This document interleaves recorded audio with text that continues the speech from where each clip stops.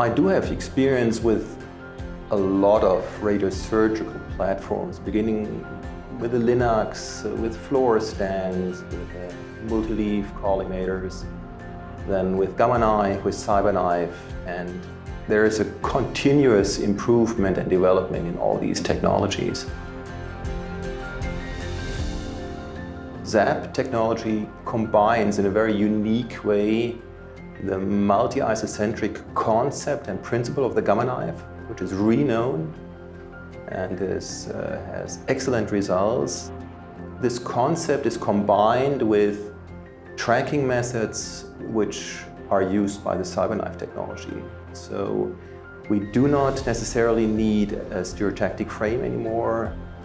We do not need cobalt devices anymore. So it's all within one machine and the same principle are used, so we expect nearly the same results. So the complete procedure, beginning with the consultation, having imaging, having the planning, having the therapy itself and the follow-up later on, all facing the same team and all under one roof, that gives a feeling of special comfort to the patient.